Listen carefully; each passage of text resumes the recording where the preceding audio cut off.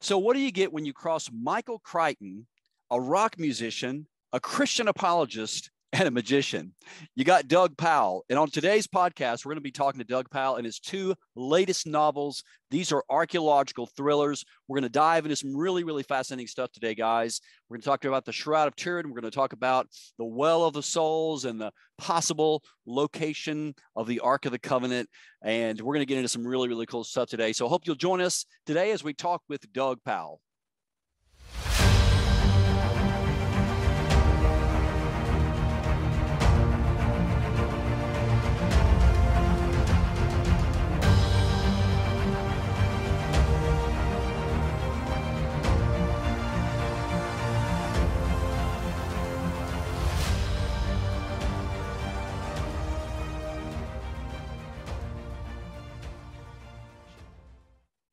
Well, thanks for having me.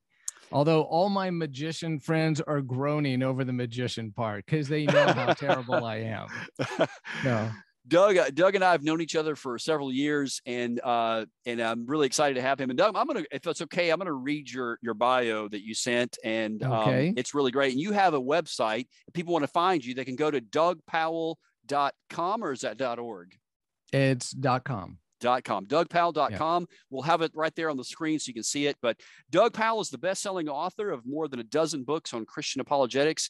He's a speaker, a musician, a songwriter, a graphic designer, and a very amateur magician.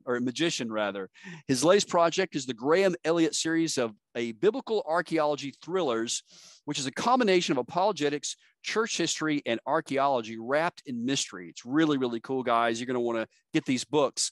Among the Ashes follows last year's The Well of the Soul as the second in the series. He has performed on Late Night with Conan O'Brien and has been featured on CNN and NPR. He also appears on the latest two Alan Parsons albums as a performer on 4 songs that he co-wrote with Parsons. And Doug currently lives outside Nashville, Tennessee. And so, Doug, thanks again for coming on the program today. Thanks for having me.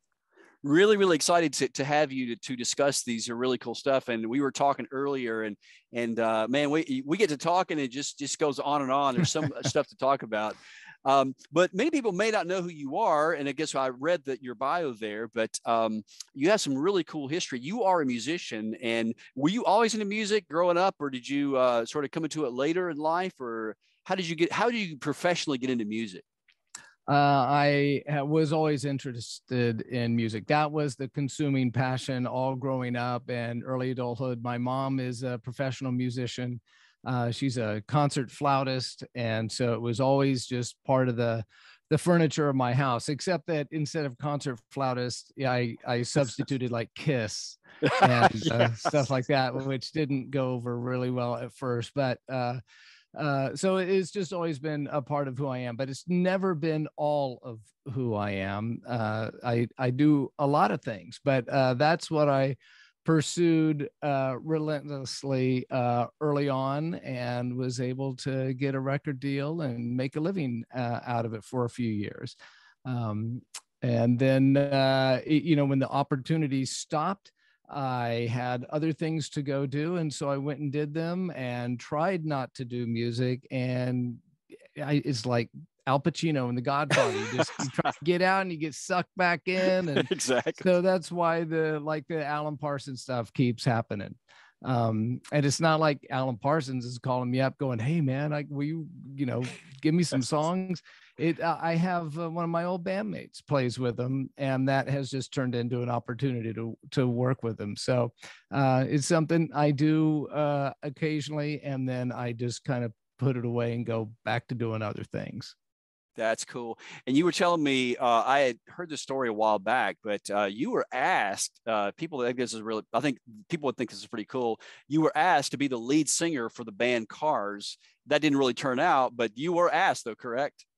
I was asked. There was a plan to get back together without Rick, and at that point Ben had died, and so originally they were thinking about doing something kind of like Journey did, where they got somebody who was not a known entity, and they would just kind of pick up where they left off, and they changed focus before any of that could happen. But it was nice thinking about it because they were one of my favorite bands growing up. So. Oh yeah, great. So many great tunes for that band. Yeah. And do you now living in Nashville? That of course, people think Nashville is like country music, and it is, but there's so many other genres of music and the recording industry really.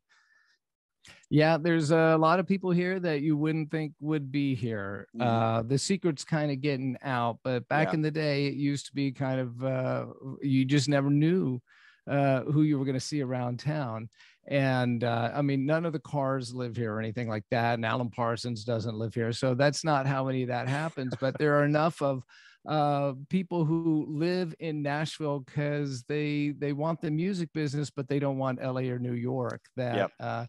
You can get surprised Yeah, by who you see around. it makes sense. My mother actually lives about just about an hour and 50 minutes south of Nashville in North Alabama.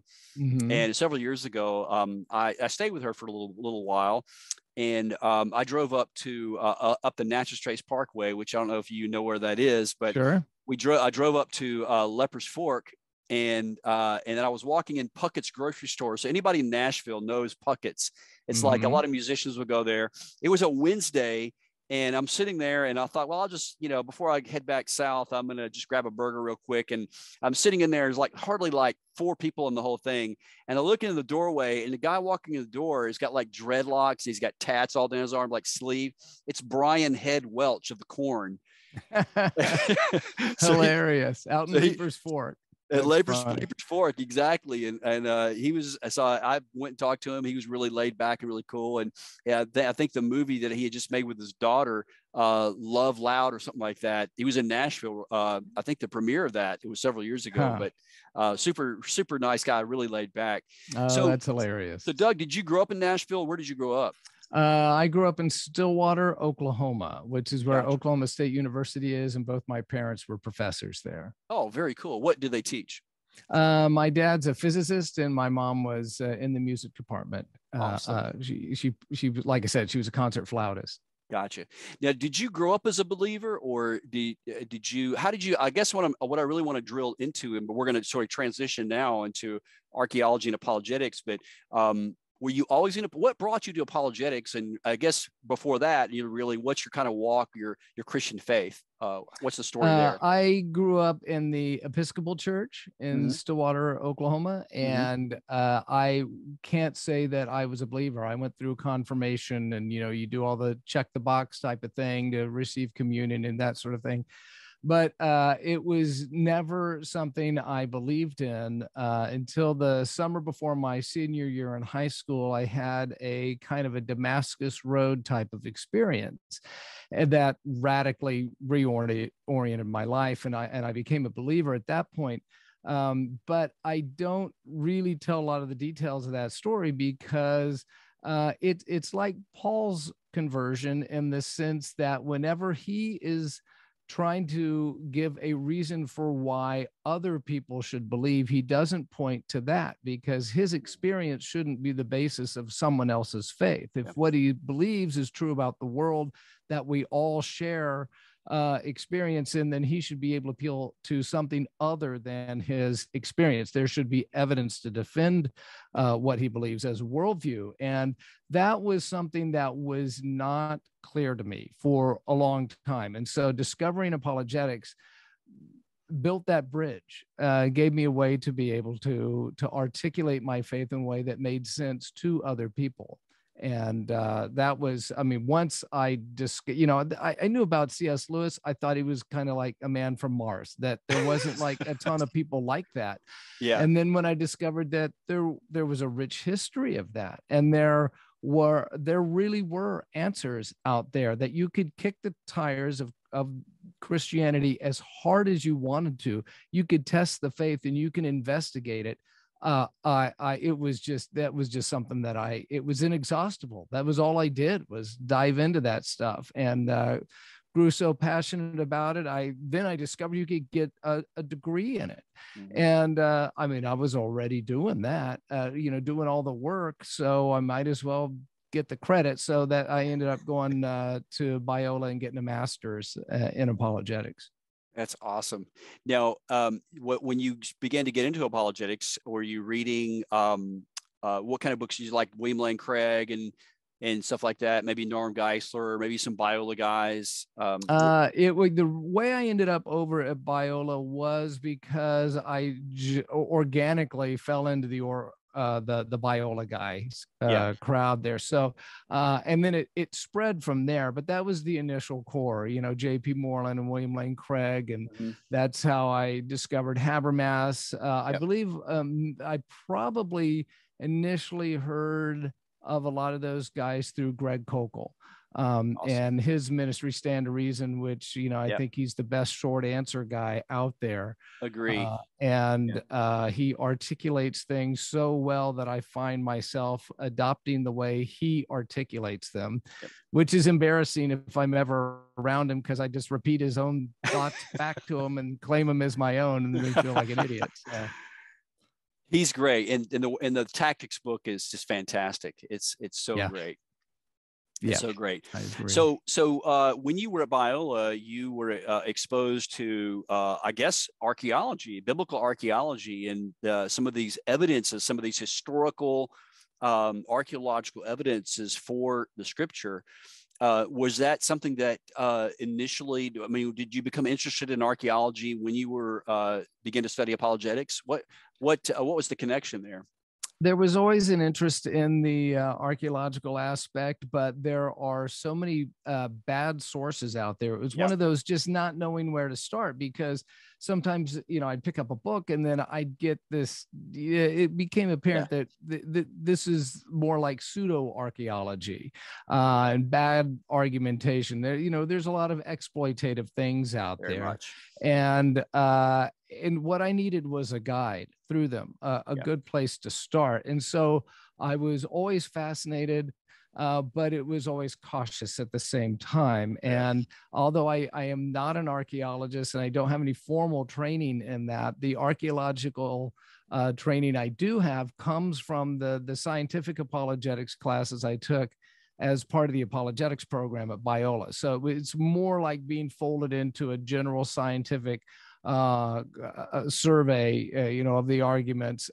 However, it gave me a good start point to dig deeper. And we were talking earlier, you and I have seen each other at the ETS conferences, and part of that is the annual meeting of the Near East Archaeological Society, and that's where you get to hear the latest reports and interact with peers and present the ideas and hear the latest evidence and stuff like that. And I end up sitting next to my professor from Biola almost every time and compare notes and stuff. And so it was a passion of his as well, but it gave me a good place to start and dig deeper in how to recognize the bad stuff. That's awesome. We're going to get into some of the really interesting things that you talk about, that you in your own ministry and what you do, and but we'll do that in a second. But what fascinates me about your approach, Doug, and what I love about it, what I think is so awesome about it, is that you use creativity and imagination to bridge the world of archaeology and apologetics and the average everyday person. And what's so really cool about that, and I guess you already knew this, but archaeology and literature goes all the way back to like Agatha Christie and before. Agatha Christie was a great novelist, and her husband, she was actually married to Max Mallowan, who was an archaeologist, and they would travel on the Orient Express out of Istanbul. And of course, she wrote Murder on the Orient Express, and she's been on some of these excavations. I think it's really cool. And so your latest novels that you have written, and that you're continuing to write more, you have more coming out in the series, is the series of this fictional archaeologist, Graham Elliott, who's sort of like an Indiana Jones. Would you say he's like an Indiana Jones figure, or is that too easy? That's probably a little too Hollywood. What he is like, flat out, he's based on, most of him is based on Daniel Wallace. Cool. That is his job in the books, is, Daniel Wallace goes around the world with this project to digitally scan at very high quality all of the extant original Greek manuscripts, and so that scholars have access to them without having to travel. And he ends up going into some crazy places and having some amazing experiences. And so I asked him permission to steal his life, and he gave it to me. That's awesome. But actually, 10% of the profits of the novels, if you buy them through the publisher's website, actually go to the Center for the Study of New Testament Manuscripts, which is that foundation. And we'll have that on the screen, guys, so you'll see it. Yeah, go ahead. Cool. But no, that's it. So so the 10% of the sales go to the Center for New Testament Manuscripts, right? Yeah, that's right. So, and Daniel Wallace doesn't exactly look like Harrison Ford. So there's somewhere in between. He's got better stories than Harrison Ford, right? Yes, he does. Ford wishes he was Daniel Wallace. Yes. Yeah. So that's who it's really based on. That is so awesome, and I'm so glad that you mentioned him, because and were we there at the same? We were I was in Texas with Frank Turek years ago when they were looking at some of the manuscripts, and Daniel Wallace was there, and Josh McDowell was there, and many other. I think Nabil Qureshi was there. Were you at that meeting in Texas when they did the reveal for some of those? There were 2 of those meetings. I was at the second one of those. Okay. I don't remember seeing you at the one that I was at. Okay, Nabil was at both of them, I know. Okay. So yeah, Greg Kokel was at this one. Myself, Frank Turek. I'm pretty sure Clay Jones, I think, was there. A lot of Biola guys were there. Clay was at the second one. Hazen was at the second one. Daniel Wallace was at the second one. That's right. Yeah. So Dr. Wallace is a New Testament scholar who is actually recording, going around in these monasteries and these libraries around the world, and digitally, he's a real guy, a real scholar. And he's got many published works, and they are actually high definition, digitally archiving these manuscripts that are found around the world. And so we didn't get into it, but let me go back and just kind of start from the beginning with your novels. And Doug, give the listeners a little bit of okay, so what are the titles so far that you've written? The first I happen to have them right here, actually. All right. So the first one is The Well of the Soul. And this was at this, the first scene of this is, now I'd never written a novel in my life. Okay. I'm a massive fiction reader. I love novels. I thought it would always be super cool to write a novel, but I didn't know how to do that. I didn't ever sit around writing fiction or anything. I wrote songs. I'm used to compacting things and symbolizing things, not like, expanding on them. So the idea of a novel, I just couldn't wrap my head around it. But at the second of those events you were talking about, the main day there turned into the first scene of the novel. And in fact, so you've got, Scott Carroll was there that day. Yes. Okay. And Scott Carroll is the guy who ended up being one of the primary guys to collect the what became the Museum of the Bible. He was working for the Green family for like 10 years. And one of the things he had done was develop a kind of a proprietary method for dissolving the structure of a papyri mummy mask in order to recover the pieces of papyri that, a lot of the cheaper mummy masks or mummy masks made for less important figures were made out of cartonnage, which is kind of a paper mache made with papyri. Yes. And so you'd use discarded papyri to do that. And so the idea is, if you get the right piece of cartonnage from about the right time period and from the right part of the world, you may find discarded pieces in the copies of the New Testament in there. That was a theory. And so he had 2 mummy masks that day. It was hosted by Josh McDowell. And so he had 2 mummy masks that day. This is one of them. I took the picture on the cover of that. Very cool. And then he put on this microphone headset, and he had an industrial sink, and there was a big camera that, you know, an overhead camera, and he narrated what he did as he submerged it in the I remember that solution. And, you know, you just see it disappear onto these bubbles. And you're thinking, oh my gosh, what in the world does he think he's doing? He's destroying this, you know, valuable piece of cultural property here. He'd put spray fix on the front of it to try to retain the shape, at least keep the outer, the face part of it, as he peeled away at least some of the layers behind it. It worked on one of them, not on the other, but he was able to, he would pull off out of the solution, he would pull a little fragment out, and he'd say, well, let's see, that's like Greek characters, but it's written in Egyptian, looks like Coptic text, maybe 4th century or so. You know, he kind of ballpark it. And he set him aside, and he did that and pulled as many as he could. And then we all went to lunch while they dried. And then when we came back, everybody tried to identify what had been extracted. And which was great, because there were a bunch of tables set up, and everybody, there was a workstation in each one that was open to an ancient manuscript database. And so you would enter in all the words that you could read in the order that you could read them. And they acted as keywords for hits of known ancient manuscripts. And so I was able to contribute one thing, and that is, I did read the word "and." I was the first person to read the word "and" in like almost 2,000 years. Hey. Other than that, I was completely worthless, other than totally geeking out. And I thought, what is the coolest thing it could possibly, I mean, this is super cool, what's going on? Yes. But I thought, well, what is the most outrageous thing he could plausibly pull out of there? And I wasn't trying to come up with the idea of a novel, but about 2 years later, 3 years later, all of a sudden I have this, oh, that's what he could pull out of there. And all of a sudden I had the first scene of a novel, and it was like a seed. It just, all of a sudden, all the ideas fell into place. Awesome. And that's how the book came to be. So the book ended up being, there are so many fascinating stories in biblical archaeology. There's so much rich history there that is better than any movie you've ever seen. Absolutely.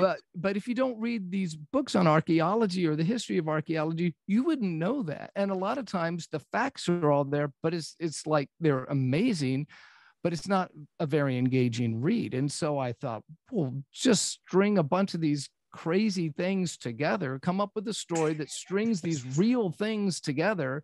And then it would be a great way to introduce people to a lot of the important and interesting finds in biblical archaeology that all tie into church history. They also act in an apologetic way, providing evidence and assurance for believing that the New Testament has real history, or the Old Testament, that the Bible in general has real history in there. And then it serves, I mean, it was just a fun project to come up with. But sounds awesome. One of the things that I struggled with when I first was studying at Biola is that when I discovered that there are these guys, these apologists who were able to articulate, defenses of the faith, I admired them so much. I just thought, well, that's how you do it. You work to become a William Lane Craig or a Gary Habermas or a J.P. Moreland or somebody like that. And there's nothing wrong with that. There's lots to admire there. But I figured out pretty quickly I wasn't one of those guys, because I kept having these kind of like other ideas of how to work it out. And, I come from a creative background. I'm a graphic designer. I've been a musician and songwriter, and I express myself creatively, and they don't do that, which is not a criticism of them. No. It's just something they don't do. And so to limit myself to do what they do, first of all, I can't do it. I'm not built that way. I keep getting, coming up with ways of doing apologetics that really haven't been done before, or are, kind of unique. And so this was another one of those. I had this idea for a novel that conveyed all of that stuff. And it seemed like a good idea because there's not a lot of crossover between people who are into apologetics and Christians I know who read fiction, Right. or anybody who reads fiction, right? There's not people who are reading both. I read both, but that's not very common. So the people who are reading apologetics all the time, they're not, Yeah. they get this stuff anyway. They're not, Right. it's kind of a novel idea for them, Yeah. that it's done this way. But for people who want these answers, and who, when they get a book that isn't, an apologetics book or whatever, or systematic theology or whatever, and they have all the answers to the questions that they have, and they start reading it, they just glaze over. It's Yep. just, it doesn't appeal to them.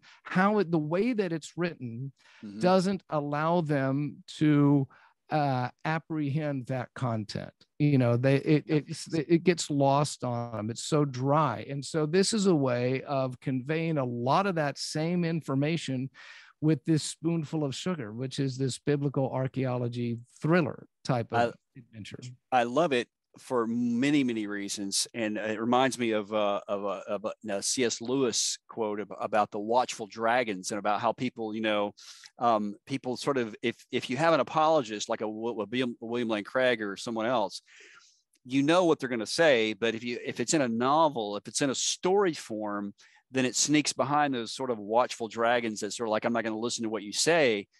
So that's actually a really, really brilliant way to do that. It's really contextualizing it and fleshing the truth in a really, really cool format. And then it's in a story format. And that's really, I think, one of the best avenues to do apologetics is in the form of a story, and not just any story, but in the story of archaeology and some of these amazing discoveries. So you have Graham Elliott. Let's come back to Graham Elliott, and this is in The Well of the Souls. He discovers this manuscript. Can you give us any teasers as to where the story is going to go, kind of where the direction is going to head? What's he going to find? Is he going to find? What's he going to look for or find? Well, there have been a number of novels that are based on the idea of following the Copper Scroll. Okay, the Copper Scroll was the treasure map found among the Dead Sea Scrolls. It's really more of a list of hiding places, more than a treasure map. It's not like, you follow they're markers, certainly, and then a list of and then what's going to be at that place. Mm-hmm. Some of these are kind of known places, but a lot of them, there's no way you could, you could ever trace them down. It'd be like between the two tamarisk trees under the stone, and you have like no idea. There's no way you can recover what that was. But the idea that there was a treasure map found at the Dead Sea Scrolls has fascinated a number of people, and there have been several novels written about that. Mm-hmm. So I didn't quite go there. I put a little spin on it, and in the mummy mask. So it starts off with this conference. Guy's doing a mummy mask thing. He's pulling off little strips, and he pulls out, excuse me, a strip that has almost the same text as the Copper Scroll. Ooh. And the theory is that it is the last item on the Copper Scroll. The last item on the Copper Scroll actually does reference a hiding place that has another scroll that has all the items in more detail. And that's never been discovered. And so this would have been like a draft of the Copper Scroll, but a draft of whatever that scroll is. So it fills in some of the blanks. So now they've got a little bit more to work on. Problem is you can only read like 4 of the locations because of the size of the fragment.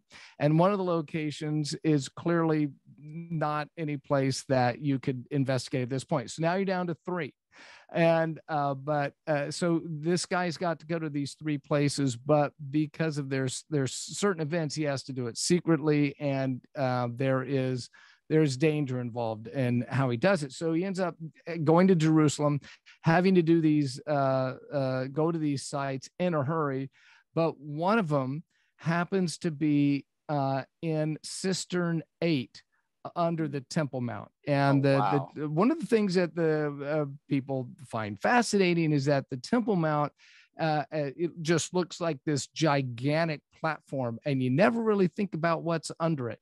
But there are about 35, 36 cisterns underneath it. There had to be an enormous waterworks system in order to wash away the blood sacrifices, in order to provide water for the pilgrims visiting. Because there's not a robust water supply in ancient Jerusalem. You got the Gihon Spring, and that's it. So you got to catch the water, and this is before the aqueduct brought the water to the temple, and so you had to catch it, and so there are these enormous cisterns built into the temple platform. And if you go up there to this day, you'll still see these little, almost like golf, like it's like the hole that you hit your golf ball at, just in there, and they're rain catchers.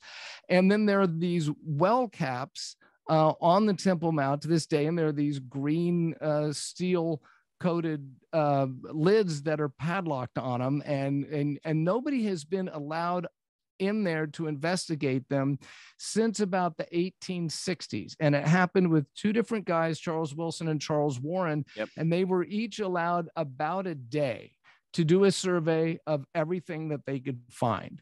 And they had to do it without electric light. So a lot of times they're hanging from ropes with a candle in one hand, trying to draw whatever they can see in the other. And some of these cisterns are so big, you can't even see all the way across them.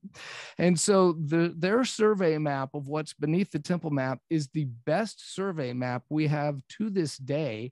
And some of that's just ballpark. Nobody's ever been able to explore it. And one of the fascinating things is that in the cisterns, there are conduits, and we don't know exactly how the conduits all connect together. And so one of the hiding places turns out to be in Cistern 8, which has 3 different well caps right in front of the Al-Aqsa Mosque, the third holiest spot in Islam. So they got to figure out a way to get under there without starting World War III and see what's there, So that's kind of the trajectory of it.